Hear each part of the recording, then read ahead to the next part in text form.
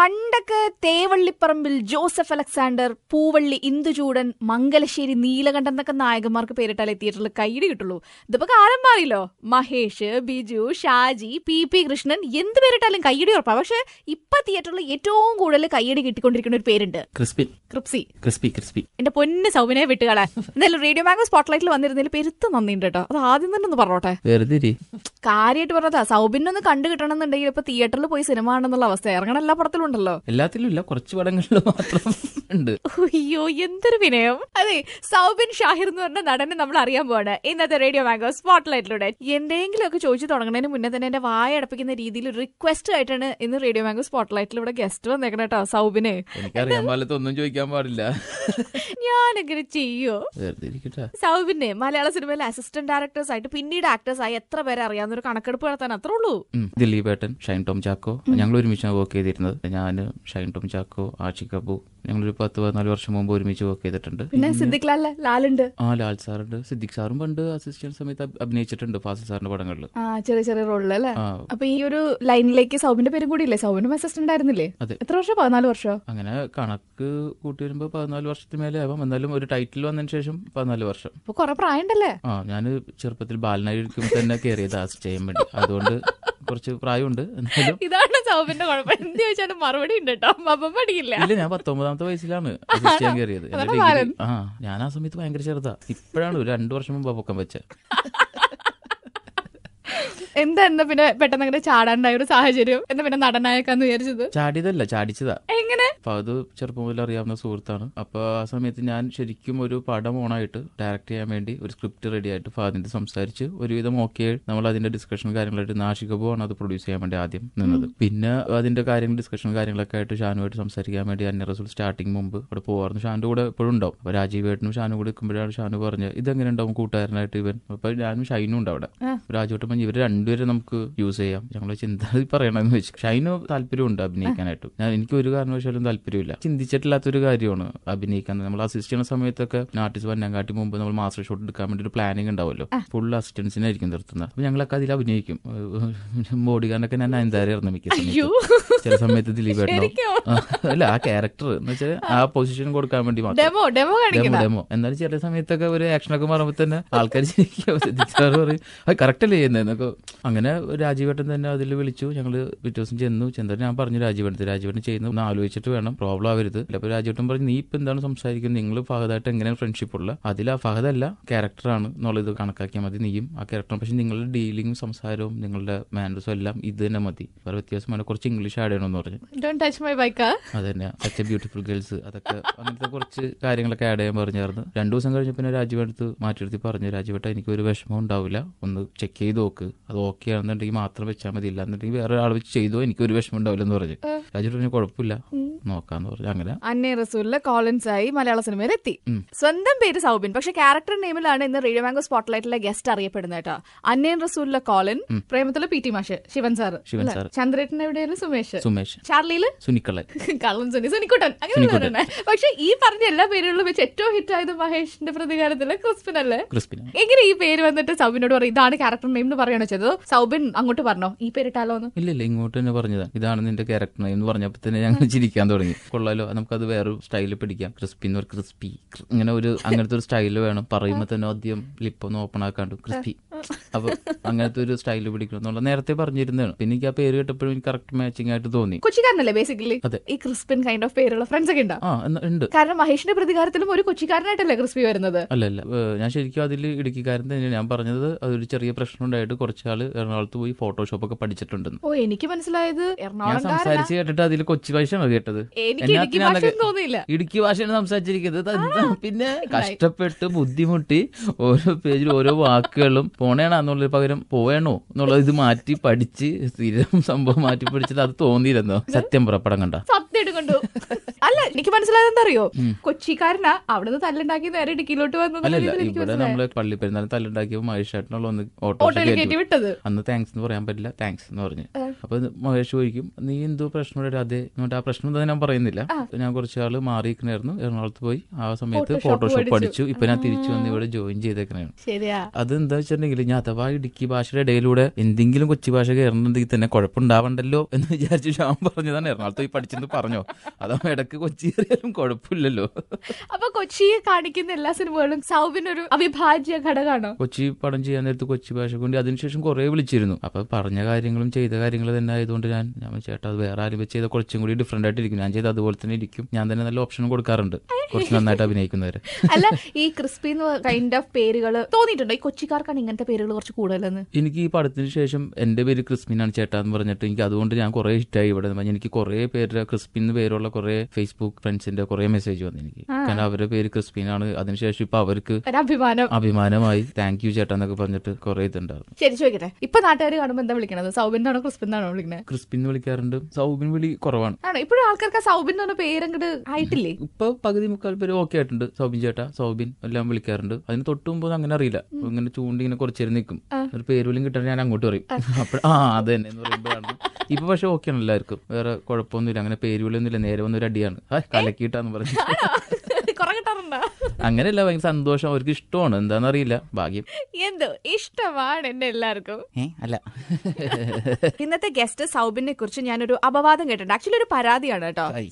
സൗബിൻ അങ്ങനെ ഇനോഗ്രേഷൻ ഒന്നും പോകുന്ന ഒരാളേ അല്ല. എന്തുറ്റി ഉദ്ഘാടനം അല്ലെങ്കിൽ ഒരു കോളേജ് ഫംഗ്ഷൻ എന്ന് പറയുമ്പോൾ എനിക്ക് കുറച്ചും കൂടി എനിക്ക് എന്തോ ഒരു താല്പര്യക്കുറവാണ് അവര്. കാരണം ഒരു പ്രാവശ്യം പറഞ്ഞത് തന്നെ പല പ്രാവശ്യം ഇങ്ങനെ പറഞ്ഞുകൊണ്ടിരിക്കുമ്പോൾ തന്നെ എനിക്കിത് പറഞ്ഞു തന്നെ ഞാൻ തന്നെ കേട്ട് എനിക്ക് മനുഷ്യനല്ലേ ബോറടിക്കില്ലല്ലേ നന്നായിട്ട്. പക്ഷെ ഇപ്പൊ ഇവിടേക്ക് വന്നത് ഏതൊരു ഇന്റർവ്യൂ അല്ലല്ലോ, ഇനോഗ്രേഷൻ കോളേജ് ഇനോഗ്രേഷൻ കഴിഞ്ഞിട്ടല്ലേ?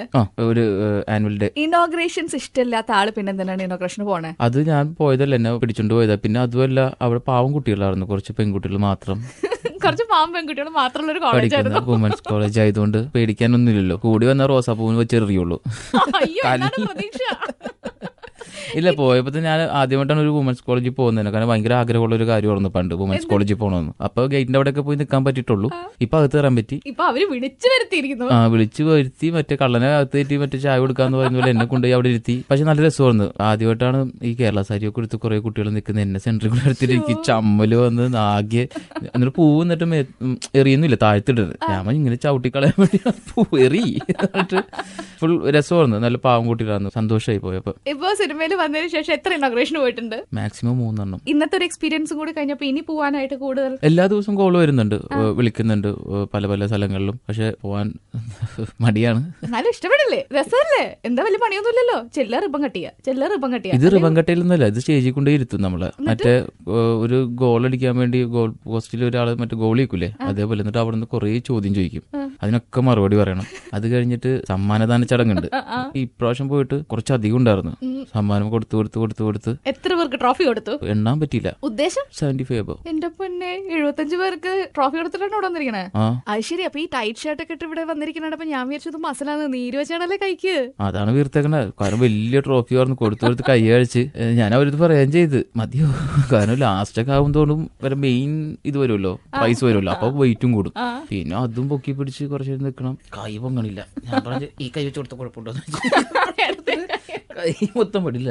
സമ്മാനമല്ലേ എന്റെ പൊന്നാന്ന് ഇപ്പുറത്തേക്ക് പൊസിഷൻ ചേഞ്ച് ഫുൾ കൈഡായിട്ടായി പോയി. രസമാണ്. പക്ഷെ പിന്നെ പണ്ട് നമ്മള് ടീച്ചേഴ്സിന്റെ നല്ലേ ഇതൊക്കെ വാങ്ങിച്ചിട്ടുള്ളൂ. ഇപ്പൊ ഇവിടെ ചെന്ന് കഴിഞ്ഞപ്പോ എനിക്ക് ടീച്ചേഴ്സിന് കുറച്ച് പേർക്ക് അങ്ങോട്ട് കൊടുക്കാൻ പറ്റി. ഇങ്ങനെയുള്ള കോളേജുകൾ ഞാൻ ഇഞ്ഞും പോകും. ഇതിനൊക്കെ കാശ് വാങ്ങിക്കോ? കാശ് അങ്ങനെയുള്ളതുണ്ട്, മേടിക്കണമല്ലോ. അത് നമ്മൾ എന്ത് ചെയ്യാനാണ്?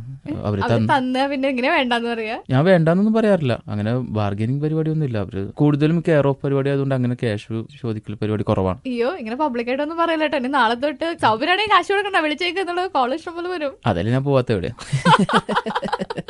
അപ്പോഴേ സൗബിൻ, ഇപ്പൊ ഇത്തവണ ഇനോഗ്രേഷന് പോയി കഴിഞ്ഞാൽ അങ്ങോട്ട് കുറെ സമ്മാനം കൊടുത്തു എന്ന് പറഞ്ഞു. സ്കൂളിൽ പഠിക്കുന്ന കാലത്തൊക്കെ ഇങ്ങോട്ട് കുറെ സമ്മാനമൊക്കെ വാങ്ങിച്ചിട്ടുണ്ടോ? കുറെ ഒന്നുമില്ല, കുറച്ച് നമ്മള് ഇൻഡിവിജ്വൽ ആയിട്ടുള്ള കുറച്ച് ഒരു പരിപാടി, മോണോ ആക്ട്, പിന്നെ നാടകം, കോൽക്കളി. ശരിക്കും ആർട്സ് ഡേ സ്പോർട്സ് ഡേ ആണ് നമ്മൾ ആക്റ്റീവ് ആയിട്ട് നിൽക്കുന്നത്. ബാക്കിയുള്ള എല്ലാ കാര്യത്തിലും വീക്കായിരുന്നു പഠിക്കാനൊക്കെ. ഇഷ്ടംപോലെ ട്രോഫി വീട്ടിലിരിക്കണ്ടോ? ഇല്ല. കൂടുതലും ആ സ്കൂളിലൊക്കെ ആ സമയത്ത് കിട്ടിയിരുന്ന സോപ്പും പെട്ടിയും അങ്ങനെയുള്ള കുഞ്ഞു കുഞ്ഞു ഐറ്റംസ് ആയതുകൊണ്ട് അത് അപ്പൊ തന്നെ ചീത്തയായി. എന്നാലും ട്രോഫി ഉണ്ട്, കുറെ അധികം ഒന്നുമില്ല. ഇത്രയും സത്യസന്ധമായിട്ട് കാര്യങ്ങൾ പറയുന്നുണ്ട്. എനിക്ക് ഇനി ഒരു കാര്യം കൂടി അറിയാണ്ട്, ഇവിടെ റേഡിയോ മാംഗോ സ്പോട്ട്ലൈറ്റിൽ വരുന്നതിന് മുൻപ് എന്റെ പ്രൊഡ്യൂസർ വിളിച്ചിട്ട് എന്തൊരു കാര്യം ചോദിച്ചിട്ടുണ്ടായിരുന്നല്ലോ, എന്തൊരു ടെൻഷൻ ഇങ്ങനെ പങ്കുവച്ചിട്ടുണ്ടായിരുന്നല്ലോ, എന്തായിരുന്നത്? എന്തായിരുന്നു സൗബിന്റെ ടെൻഷൻ? ഞാൻ എന്ത് ചോദിക്കുന്നായിരുന്നു ടെൻഷൻ? ഞാൻ ചോദിച്ച വേറെ ഒന്നുമല്ല, ബുദ്ധിപരമായിട്ടുള്ള ഒരു കാര്യം എന്റെ അടുത്ത് ചോദിക്കരുതെന്ന് പറഞ്ഞ്. എനിക്കത് വളരെ കുറവാണ്. വേറെ കാഷ്വൽ ടോക്കിംഗ് ആണെങ്കിൽ കുഴപ്പമില്ല. പ്രൊഡ്യൂസർ വിളിച്ചിട്ടേ ജനറൽ നോളജ് ഉണ്ടോന്നൊരു ചോദ്യം. എനിക്ക് സത്യമായിട്ട് അറിയില്ലാത്തൊരു കാര്യം ആയതുകൊണ്ട് എന്തിനാ ചിരി? അത് സത്യം എവിടെയും തുറന്നു പറയാലോ അല്ലേ? എന്താ ഒരു ആത്മവിശ്വാസം അല്ല, ചോദിക്കട്ടെ. അതും പറഞ്ഞൊന്നും ചോദിക്കാനൊന്നും പറഞ്ഞില്ല. എങ്ങനെ ചെയ്യോ? എന്റെ മോൻ കണ്ടിട്ട് അങ്ങനെ തോന്നുന്നുണ്ടോ? ചെറുതായിട്ട് വലുതായിട്ട്. ചോദിക്കട്ടെ, എന്താണ് നമ്മുടെ വിദ്യാഭ്യാസം? അത് കേൾക്കട്ടെ. ഞാൻ ശരിക്കും എനിക്ക് അധികം വിദ്യാഭ്യാസം ഇല്ല. ഞാൻ 10th കൊച്ചിയിലുള്ള ഒരു ചെറിയ സ്കൂളിലാണ് പഠിച്ചത്. അത് കഴിഞ്ഞ് പ്രീ ഡിഗ്രി ടൈം ആയിരുന്നു നമ്മൾ ജോയിൻ ചെയ്യാൻ വേണ്ടി പോകുന്ന. ആ സമയത്ത് തന്നെ ഞങ്ങളുടെ ആ ബാച്ചിന് പ്രീ ഡിഗ്രി ജോയിൻ ചെയ്യാൻ പറ്റും. പിന്നെ അടുത്ത വർഷം പ്രീ ഡിഗ്രി ഇല്ല. +2 ആക്കി. +2 ആക്കി അടുത്ത വർഷം തൊട്ട്. കാലത്താണല്ലേ? അതെ. അപ്പൊ ഞങ്ങൾ കുറച്ച് സുഹൃത്തുക്കളുണ്ട്, ഒരു 6 പേര് കൂടുന്ന ഒരു സുഹൃത്തുക്കൾ. അപ്പൊ ഞങ്ങൾ പ്ലാൻ ചെയ്ത് ഇങ്ങനെ ആലോചിച്ചപ്പോൾ പ്രീ ഡിഗ്രിക്ക് പോയിട്ടുണ്ടെങ്കിൽ അടിപൊളിയാണ്. കാരണം കളർ ഡ്രസ് നമ്മൾ മറ്റേ യൂണിഫോം ഒരു മോചനം കിട്ടുക എന്ന് പറയുന്നത് ആ സമയത്ത് അതാണല്ലോ. SLC എങ്ങനെയും പാസ് ചെയ്തിട്ട് കുറച്ച് ഒരു ബുക്കും പിടിക്കുക, കളർ ഡ്രസ് ഇട്ട് പോകാന്നുള്ള രീതിയിൽ വെയിറ്റ് ചെയ്ത് കുറെ ദിവസങ്ങളിങ്ങനെ സംസാരിച്ചു. അപ്പൊ പിന്നീട് ആ തീരുമാനം നമ്മൾ ആലോചിച്ച് എല്ലാവരും പറഞ്ഞ്, കാരണം നമ്മളിപ്പോ പോയി ജോയിൻ ചെയ്തിട്ടുണ്ടെങ്കിൽ ഓക്കെയാണ്, പക്ഷെ അടുത്ത വർഷം ആരും ജോയിൻ ചെയ്യാൻ ഉണ്ടാവില്ല. അപ്പൊ നമ്മൾ സീനിയർ ആകുമ്പോൾ നമുക്ക് ജൂനിയേഴ്സ് ഉണ്ടാവില്ല. നമ്മൾ നിന്റെയൊക്കെ മുഖം തന്നെ കണ്ടുകൊണ്ടിരിക്കേണ്ടി വരും. അപ്പൊ അതുകൊണ്ട് അത് വേണ്ട, നമുക്ക് വേറെ എന്തെങ്കിലും പിടിക്കാന്ന് പറഞ്ഞാൽ ഞാൻ VHSC ആണ് പഠിച്ചത്, വൊക്കേഷണൽ ഹയർ സെക്കൻഡറി കോഴ്സ്. വീടിന്റെ അടുത്ത് തന്നെ ഉള്ള ഒരു അറബിക് ഒരു ഇതിലാണ് അവിടെ പഠിച്ചത്. അത് കഴിഞ്ഞ് ഞാൻ സെന്റ് തോമസിൽ ജോയിൻ ചെയ്തു. സെന്റ് തോമസിൽ ജോയിൻ ചെയ്തിട്ട് ഒരു 4 ദിവസം 5 ദിവസം ഒരു 1 വീക്ക് ഡിഗ്രി ഫസ്റ്റ് ഇയറിൽ പോയി. അപ്പൊ തന്നെയാണ് ഞാൻ ക്രോണിക് ബാച്ചിലർ അസിസ്റ്റ് ചെയ്യാൻ വേണ്ടി ജോയിൻ ചെയ്തത്. കാരണം വേറെ ഒന്നുമല്ല, കാര്യമില്ല എന്നുള്ള കാര്യം എനിക്കും അറിയാം, അതിനെക്കാട്ടി കൂടുതൽ വീട്ടുകാർക്കും അറിയാം, ടീച്ചേഴ്സിന് ഒരു കാര്യമില്ല, അവർക്ക് അറിയാം, നന്നായിട്ട് അറിയാം. കാരണം തുറന്നു പറയാൻ കുഴപ്പമില്ലല്ലോ. എനിക്ക് പെട്ടെന്ന് മറന്നു, ഇങ്ങനെ പെട്ടെന്ന് കാര്യങ്ങൾ മറന്നു. പിന്നെ അതിലല്ല കോൺസെൻട്രേഷൻ ഉണ്ടായിരുന്നത്, വേറെ കുറെ കാര്യം. അതെന്താണ്? വെടിവെച്ചുള്ള പ്ലാനല്ലേ? എന്റെ പൊന്നു ഭാഷ, ഞാൻ കുറച്ച് ചോദ്യങ്ങൾ ചോദിക്കും, അതിൽ പടപടയെന്ന് ഉത്തരം പറയാം, അത്രേ ഉള്ളൂ. പടപടെന്നെല്ലാം പറഞ്ഞാൽ മതി. എല്ലാത്തിനും പടപടയെന്ന് പറയാനല്ല പറഞ്ഞത്, പടപടപടയെന്ന് ഉത്തരം പറയണം. ശരി. മലയാള സിനിമ ഇൻഡസ്ട്രിയിൽ സൗബിന്റെ കണ്ടംപററീസ്, സൗബിന്റെ കൈൻഡ് ഓഫ് റോളുകൾ ചെയ്യുന്നതിൽ കട്ട കോമ്പറ്റീഷൻ ആണെന്ന് തോന്നിയതാരാ? അങ്ങനെ തോന്നിയിട്ടില്ല. ഒരാള് തോന്നിയേ പറ്റൂ എനിക്ക്. പിന്നെ ആകെ കൂടെ പിടിക്കാൻ പറ്റുന്ന ഒരാള്, അതൊക്കെ പുറത്താ വർക്ക് ചെയ്യുന്ന എല്ലാവരും, കേരളത്തിലില്ല. ഹോളിവുഡിലായിരിക്കും. ചോദിച്ചെന്നോണെന്നല്ലാണ്ട്. ശരി, സൗബിനെ ചിരിപ്പിക്കാൻ പറ്റാത്ത ഒരു തമാശക്കാരനാരാ? അങ്ങനെ പറയുന്നുണ്ടെങ്കിൽ വില്ലന്മാരായിട്ടുള്ള പേര് പറയണം. കാരണം അവര് ചിരിപ്പിക്കാറുമില്ല, നമുക്ക് ചിരിക്കാറുമില്ല. എനിക്ക് ആ ഒരു തോട്ട് പോയില്ല, വില്ലൻ എന്ന് പറയുന്നത്. ശരി, അടുത്ത ചോദ്യം. സിനിമയിൽ വന്നതിന് ശേഷം സൗബിൻ ഡിപ്ലോമാറ്റിക് ആയിട്ട് സംസാരിക്കാൻ പഠിച്ചു? Yes oh no? ഇല്ല, അന്നും ഇന്നും ഒരേപോലെ തന്നെ. ഡിപ്ലോമസി അറിയേയില്ല? അതെന്താ? അയ്യോ, ഇലക്കും മുള്ളിനും കേടില്ലാത്ത രീതിയിൽ എങ്ങനെയെങ്കിലും ഇവിടെ നിന്ന് ഇന്റർവ്യൂ നിർത്തി പോവാന്നുള്ളതാണ് സൗബിന്റെ. അങ്ങനെ പെട്ടെന്നൊന്നും പോകുന്നില്ല, എല്ലാം ആൻസർ ചെയ്തിട്ട് ഞാൻ പോവുള്ളൂ. ശരി, സൗബിൻ ഒരു ന്യൂ ജനറേഷൻ നടനാണ്? Yes oh no? അല്ല. മഹേഷിന്റെ പ്രതികാരത്തില് സൗബിൻ പറയുന്നുണ്ട് മഹേഷ് ഏട്ടൻ ഒരു ലോല ഹൃദയനാണല്ലേ ചോദിക്കുന്നുണ്ട്. മലയാള സിനിമയിലെ ഒരു ലോല ഹൃദയനാരാ? ലോലൻ, പാവം, ചെറുതായിട്ട് പൊട്ടത്തരൊക്കെ ഉള്ള അല്ലേ? വിനയ് ഫോർട്ട്. വിനയ് കേക്കണ്ട, ഇല്ല വിനയാണ്. ആ സിനിമയിൽ തന്നെ സൗബിൻ സ്വയം പറയുന്നുണ്ട് ഞാനൊരു തല്ലിപ്പൊളിയാണ്. അതെ. അപ്പൊ മലയാള സിനിമയിലെ തല്ലിപ്പൊളിയാരാ? സൗബിൻ അല്ലാതെ താരക്കിട്ട് കൊടുക്കും പണിയാ? ദുൽഖർ ഭയങ്കര തല്ലിപ്പൊളിയാ. കലീന്ന പടത്തിൽ ഭയങ്കര തല്ലിപ്പൊളിയാ, ഭയങ്കര ദേഷ്യക്കാരനൊക്കെ ആയിട്ട് ഉള്ള. ജീവിതത്തിലാ കേട്ടോ. ജീവിതത്തിൽ അങ്ങനെ ഒരു ആളില്ലല്ലോ, അതല്ലേ ഞാൻ പറഞ്ഞത്. പിന്നെ വെറുതെ ദുൽഖറാണെന്നൊക്കെ ചോദിച്ചാൽ എന്ത് പറയാനാ? ദുൽഖർ അടിപൊളിയാ, എന്നെ വേണമെങ്കിൽ കൂട്ടാം. ഞാൻ ശരിക്കും പറഞ്ഞ എന്നെ അറിയാവുന്ന ആൾക്കാർ പറയും സൗബിൻ തന്നെയാണ്. മഹേഷിന്റെ പ്രതികാരത്തില് സോണി നമ്മുടെ മുത്തല്ലേ ചോദിക്കുന്നുണ്ട്. അതുപോലെ മലയാള സിനിമയുടെ മുത്താര? റീമാ കല്ലിങ്കൽ. സൗബിന്റെ തലവര മാറ്റി എഴുതിയ പടം ഏതാ? അന്യ റസൂലും. കാരണം അതിലാണല്ലോ ഫസ്റ്റ് വന്നത്. അതിനുശേഷമുള്ള ബാക്കിയുള്ള പടങ്ങൾ അഭിനയിക്കാൻ ചാൻസ് കിട്ടിയതും ബാക്കിയെല്ലാം അഭിനയിക്കാൻ പറ്റിയതും. ആ പടത്തിന് ശേഷം ഇപ്പൊ റോട്ടിലോട്ടൊക്കെ ഇറങ്ങുമ്പോൾ സൗബിൻ എല്ലാവരും തിരിച്ചറിയുന്നൊക്കെ ഇല്ലേ നന്നായിട്ട്? കൂടുതൽ ആൾക്കാർ ആരാധകർ ഓട്ടോഗ്രാഫ് ഒക്കെ ആയിട്ട് വരുമോ? ഓട്ടോഗ്രാഫ് പരിപാടി കുറച്ചും കൂടി കുറവാണ്. ഇപ്പൊ മൊബൈൽ പരിപാടി ആയതുകൊണ്ട് സെൽഫി മതി അവർക്ക്. ഓട്ടോഗ്രാഫ് എന്നാലും ഇടയ്ക്ക് കുറച്ച് കുട്ടികളുണ്ട് ആയിട്ട് വരുമ്പോ. എനിക്ക് വലുതായിട്ട് അറിയില്ലെങ്കിലും ഞാൻ ഒരു പേരൊക്കെ ചോദിച്ച് എന്തെങ്കിലുമൊക്കെ അഡ്ജസ്റ്റ് ചെയ്ത് എന്തെങ്കിലുമൊക്കെ എഴുതി നല്ല അവരെ ചിരിപ്പിക്കുന്ന രീതിയിൽ ഒരു പടമൊക്കെ വരച്ച്. എന്താ എഴുതാറ് ഓട്ടോഗ്രാഫിലൊക്കെ? കുറെ കാര്യങ്ങളുണ്ട്, അത് ഓരോരുത്തരെ തരുന്നതിനനുസരിച്ചിരിക്കും. ഞാനൊരു ഓട്ടോഗ്രാഫ് ഞാൻ അത് മറ്റേ ലവിനെ കുറിച്ചായിരിക്കും എഴുതുന്നത്. എന്റെ ഫ്രണ്ടിലിരിക്കുന്ന സുന്ദരിയായ ഒരു പെൺകുട്ടി എടുത്ത് ഞാൻ പോവാൻ നേരത്ത് പോരെ. ശരി, അപ്പൊ സൗബിന്റെ ഒരു ഓട്ടോഗ്രാഫിന്റെ കാര്യത്തിൽ ഗ്യാരണ്ടി ആയി. സ്വാഭാവികമായിട്ട് അഭിനയിക്കുന്നത് നമുക്ക് എല്ലാവർക്കും വലിയ ഇഷ്ടമാണ്. ഇപ്പൊ സൗബിൻ എന്നൊരു ആക്ടർ മലയാള സിനിമയിൽ ഇത്രയും ഉയർന്നു വന്നതിന്റെ വലിയൊരു റീസണും ആ സ്വാഭാവികമായിട്ടുള്ള അഭിനയമാണ്. ചിരിക്കുന്നു വേണ്ട, സീരിയസ് ആയിട്ട് പറഞ്ഞതാ. ഇനിയിപ്പോ സൗബിന് ഞാൻ തരുന്ന ടാസ്ക് സൗബിന്റെ കൂടെ വർക്ക് ചെയ്തിട്ടുള്ള കുറെ പേര് ഇതേപോലെ തന്നെ സൗബിനും ഡിസ്ക്രൈബ് ചെയ്യുക, അല്ലെങ്കിൽ ഒറ്റ വാക്കിൽ പറയാം, അത്രേ ഉള്ളൂ. തുടങ്ങിയല്ലോ. ആദ്യത്തെ ആള് വിനയ് ഫോർട്ട്. വിനയ് ഫോർട്ട് പാവമാണ്, ഭയങ്കര രസമാണ്, എന്റർടൈനർ ആണ്. എന്തെന്നാണ് പറഞ്ഞാൽ ആദ്യമൊക്കെ പോടോ എന്നൊക്കെ സമയം കൊണ്ട് അറിയില്ല, നല്ല രസമുള്ള സുഹൃത്താണ്. ശരി, ഫഹദ് ഫാസിൽ. ചക്രക്കുട്ടൻ. എന്ത് ചക്രക്കുട്ടൻ? അയ്യോ, ഇനിയും അതിനോട് പടങ്ങൾ കിട്ടും ഉറപ്പ്.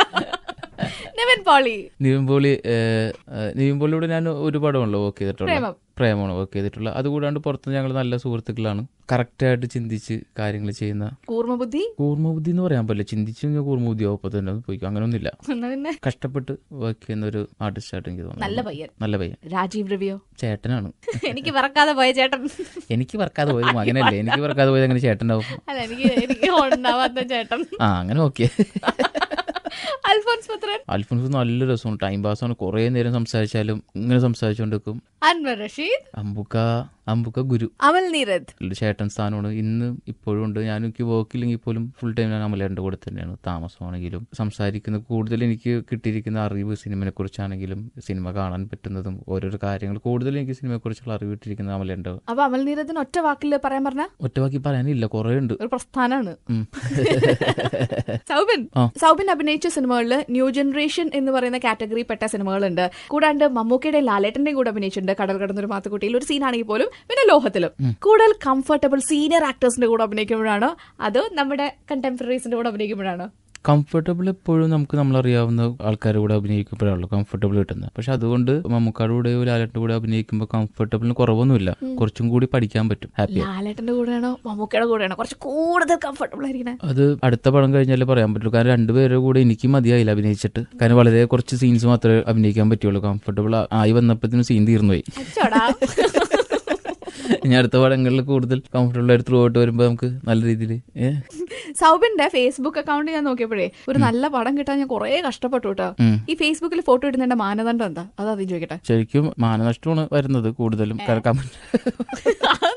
ചില ഫോട്ടോസ് ഒക്കെ ഇട്ടിട്ടുണ്ടെങ്കിൽ വേറെ പണിയില്ല, എനിക്ക് എന്തൊക്കെയുള്ള കമന്റ് ഒക്കെയാണ് വരുന്നത്. ഞാൻ ഫേസ്ബുക്കിൽ ഫുൾ ടൈം നിൽക്കുന്ന ഒരാളല്ല. മാക്സിമം എന്തെങ്കിലും ഫിലിം ഇറങ്ങുന്നുണ്ടെങ്കിൽ അതിന്റെ കുറച്ച് പ്രൊമോഷൻ പരിപാടി ഇടും, പിന്നെ കുറച്ച് മെസ്സേജ് നോക്കിയിട്ട് മെസ്സേജിൽ മറുപടി, അങ്ങനെ ഫുൾ ടൈം ഫേസ്ബുക്കിൽ നിൽക്കാറില്ല. പിന്നെ ഇടയ്ക്ക് ഫോട്ടോസ് ഒക്കെ മാറ്റും, ഓരോ പടത്തിന്റെ ക്യാരക്ടേഴ്സിനനുസരിച്ചുള്ള പ്രൊഫൈൽ മാറ്റും, അതിനനുസരിച്ചുള്ള കവർ ഫോട്ടോ മാറ്റും. അങ്ങനെയുള്ളൂ. കൂടുതൽ സ്റ്റാറ്റസ് ഇട്ട് ഞാൻ ഇവിടെയാണ്, ഞാൻ അത് ചെയ്യണം ഇത് ചെയ്യണം, അങ്ങനത്തെ ഒരു പരിപാടിയും ഇല്ല. പിന്നെ ഫോട്ടോസ് ശരിക്കും അത് ശരിക്കും ആ ഫോട്ടോസ് നോക്കിയിട്ട് മനസ്സിലാവാന്ന് വെച്ചിട്ടുണ്ടെങ്കിൽ ആ ഫോട്ടോസിലൊക്കെ ഞാൻ ശരിക്കും എന്റെ റിയൽ ഗ്ലാമറുള്ള ഞാൻ അത് കാര്യം പറയാം. ഞാന് സൗബിൻ ഇവിടെ വരുന്നു എന്ന് പറയുമ്പോ ആദ്യം തന്നെ എന്റെ ഫേസ്ബുക്ക് പേജിൽ സൗബിന്റെ ഒരു പടം ഇട്ടിട്ട് സൗബിൻ ഇങ്ങനെ വരുന്നുണ്ട്, ആർക്കെങ്കിലും എന്തെങ്കിലും ചോദ്യങ്ങൾ ഉണ്ടെങ്കിൽ ചോദിക്കാന്നൊക്കെ പറയാറുണ്ടേ. അപ്പൊ അതിന് വേണ്ടിയിട്ട് സൗബിന്റെ ഫേസ്ബുക്ക് പേജിൽ കയറിയിട്ട് ഞാനൊരു പടം നോക്കിയിട്ട് സൗബിന്റെ ചായ വേണ്ട ഏതെങ്കിലും പടം അല്ലേ അത്ര ഇല്ലെങ്കിലും അതിനടുത്ത് കൂടെ കൊച്ചിയിലൊരു സൽമാന്റെ അല്ല സീരിയസ് ആയിട്ട് ചോദിക്കാം, മോർഫിംഗ് ചെയ്തിട്ട് എന്തെങ്കിലും ഫോട്ടോഷോപ്പ് എന്തെങ്കിലും ചെയ്യണ്ടല്ലോ. തൊട്ടടുത്തിരുന്നിട്ട് ഇങ്ങനെ പറയാൻ പറ്റുന്നുണ്ടല്ലേ? ആഹാ, ശരിക്കും പറഞ്ഞിട്ടുണ്ടെങ്കിൽ ഇപ്പൊ കുറച്ചേരം ഇവിടെ സംസാരിക്കുന്നുണ്ടാണ്. ഞാൻ ഒന്ന് മാറി നിന്ന് 5 മിനിറ്റ് മുഖം കഴുകി വന്നിട്ടുണ്ടെങ്കിൽ മൊത്തം മാറും ആള്. അതെ, അവസാനം ഒരു നിക്കർ ഇട്ടിട്ട് കടപ്പുറത്തിരിക്കുന്ന ഒരു പടം എനിക്ക് കിട്ടിയതാണ്. ഉള്ളതിൽ ഏറ്റവും മഹാവൃത്തിയായിട്ട് ഒരു ഫോട്ടോ എടുത്തപ്പോ എനിക്ക് കാണിച്ചു തരുകയും ചെയ്ത് അത് ഞാൻ സമ്മതിച്ചിട്ട്. നിങ്ങൾ എത്രയോ നല്ല പടങ്ങൾ ഉണ്ടായിട്ട് ഇത് മാത്രം എടുത്ത് വെച്ചത് എന്തുകൊണ്ടാന്ന് മനസ്സിലാവില്ല. ഞാൻ പോലും ഉറക്കുന്നിരുന്നിട്ടിരിക്കുന്ന ഫോട്ടോ ആണ്. എനിക്ക് പോലും പല്ലുപോലും വെച്ചിട്ടില്ല. അത് പിന്നെ പാതിരാക്ക് പോലും അവിടെ ഇരിക്കണ്ടല്ലേ. ശരി, ഇപ്പൊ പറഞ്ഞ ഈ ഫോട്ടോ കാണുന്നുണ്ടെങ്കിൽ RJSalini എന്ന് പറഞ്ഞ ഫേസ്ബുക്ക് പേജിൽ കയറി നോക്കിയാൽ മതിട്ടോ. ഞാനത് പോസ്റ്റ് ചെയ്തിട്ടുണ്ട്. സാധാരണ സിനിമാക്കാർക്കൊക്കെ റോട്ടിലിറങ്ങി നടക്കാൻ വലിയ ബുദ്ധിമുട്ടാന്നൊക്കെ പറഞ്ഞ് കേട്ടിട്ടുണ്ട്. ഈ ആരാധകര് വളയുന്നുണ്ട്. അങ്ങനെ സൗബിന് വല്ല ബുദ്ധിമുട്ടുണ്ടോ? ഇല്ല, എനിക്ക് അങ്ങനെ വലിയ ജനത്തിരക്ക് അങ്ങനെ വലിയ പ്രശ്നമൊന്നുമില്ല. ഇടയ്ക്ക് കാണുന്നവരെ അവരുടെ തന്നെ ഫോട്ടോ എടുക്കലും സംസാരിക്കാറുണ്ട്. സൗബിനെ കുറിച്ചുള്ള അഭിപ്രായം നേരിട്ട് ജനങ്ങളുടെ ഇടയിൽ നിന്ന് കേട്ടിട്ടുണ്ടോ? വരുന്നവരൊക്കെ നല്ല രസമുണ്ട്, നാച്ചുറൽ ആണ്, ഇതേപോലെ തന്നെ തുടരണം, ചേട്ടൻ എല്ലാ പടത്തിലും നന്നായിട്ടുണ്ട്. അപ്പൊ ഞാൻ പറഞ്ഞു അടുത്ത പടത്തിൽ എന്തെങ്കിലും മോശമായിട്ട് വന്നിട്ടുണ്ടെങ്കിലും എന്നോട് ക്ഷമിക്കണം. ഇല്ല ചേട്ടാ, എല്ലാ പടങ്ങളും ഞങ്ങൾ കാണും. എല്ലാവർക്കും ഭയങ്കര സ്നേഹമാണ്. അതെന്തോ ഒരു ഭാഗ്യത്തിന് കിട്ടിയിട്ടുണ്ട്. അത് ഉടനെ തന്നെ മാറാൻ സാധ്യതയുണ്ട്. അപ്പോഴേ സൗബിൻ, ഈ റൗണ്ടിൽ ഞാനൊരു 5 വാക്ക് പറയും. എന്താണോ സൗബിന്റെ മനസ്സിൽ ആദ്യം തോന്നുന്നത് അതങ്ങോട്ട് പറയാം, അത്രേ ഉള്ളൂ. തുടങ്ങിയല്ലോ. ആദ്യത്തെ വാക്ക് പ്രതികാരം. ആരുടെങ്കിലും മുഖം ഓർമ്മ വരുന്നുണ്ടോ? എന്തെങ്കിലും ഇൻസിഡന്റ് ഓർമ്മ വരുന്നുണ്ടോ? ആദ്യം എന്താ പറഞ്ഞത്? മഹേഷിന്റെ പ്രതികാരം. സൂപ്പർ ഹിറ്റ് ആയിട്ട് ഓടുന്നതിൽ വളരെ സന്തോഷമുണ്ട്. വേറെ ആരോടും പ്രതികാരം തോന്നുന്നില്ലേ? ഇല്ലെന്നേ. പണ്ട് സ്കൂളിൽ പഠിക്കുമ്പോ മൈൻഡ് ചെയ്യാതെ പോയ പെൺകുട്ടി, അതിനെന്തിനാ പ്രതികാരം അവരോട് മൈൻഡ് ചെയ്യാണ്ട്? പിന്നെ നമ്മൾ ആ പ്രതികാരമൊക്കെ നമ്മൾ മാറ്റിയിട്ടുണ്ടല്ലോ. അതുകൊണ്ട് പിന്നെ പ്രതികാരം ഉള്ള ആൾക്കാർ കുറച്ചുപേരുണ്ട്. അവരൊന്നും ഇതുവരെ കണ്ടുപിടിക്കാൻ പറ്റിയിട്ടില്ല. കാരണം സൈക്കിൾ മോഷ്ടിച്ചു പോയ ആൾക്കാരത്തൊക്കെ പ്രതികാരമുണ്ട്. അങ്ങനെ തന്നെ കുറച്ച് ആൾക്കാർ പ്രതികാരമുണ്ട്, പക്ഷെ അവരൊന്നും കാണാൻ പറ്റിയിട്ടില്ല. ശരി, പ്രണയം എന്ന് പറയുമ്പോ ഉമ്മ. പിന്നെ ഉമ്മയോടല്ലേ പ്രണയം തോന്നണേ? ആ, എന്താ കുഴപ്പം?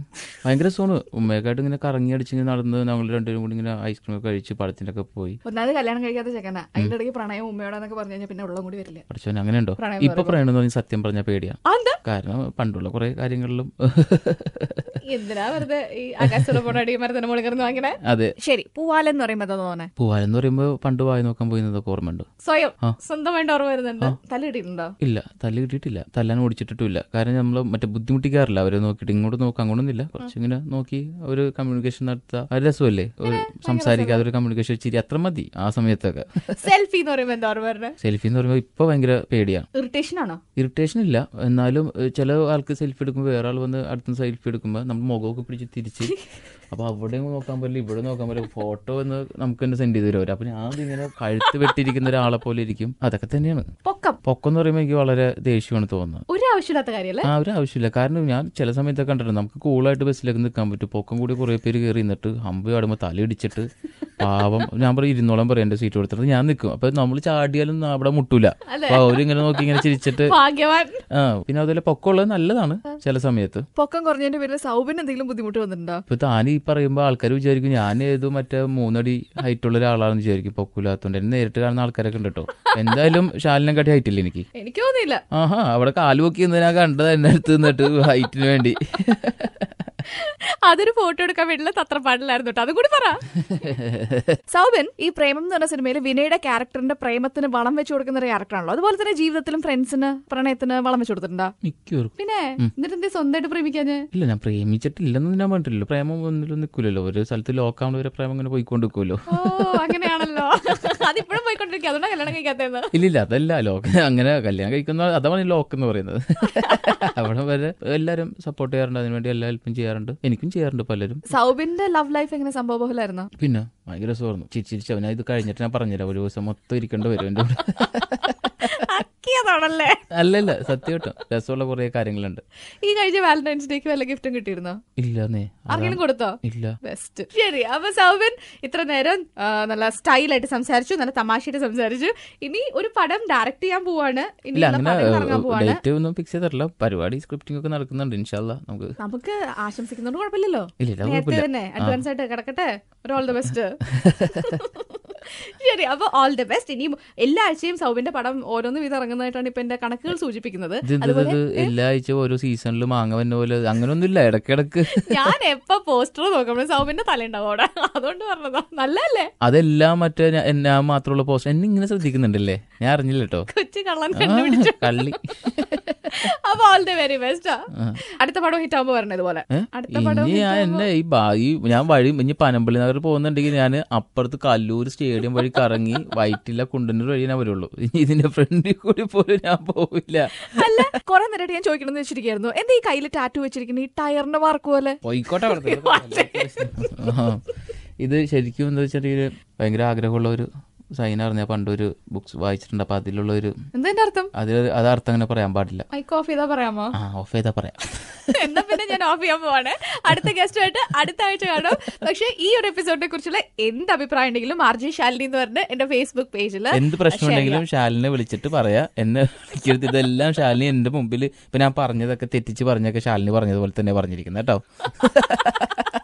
അപ്പൊ പറഞ്ഞ പോലെ തന്നെ ആ പേജിൽ എന്തുണ്ടെങ്കിലും ഷെയർ ചെയ്യാം. സോ നെക്സ്റ്റ് വീക്ക് അടുത്ത ഗസ്റ്റുമായിട്ട്. And this is me Shalini.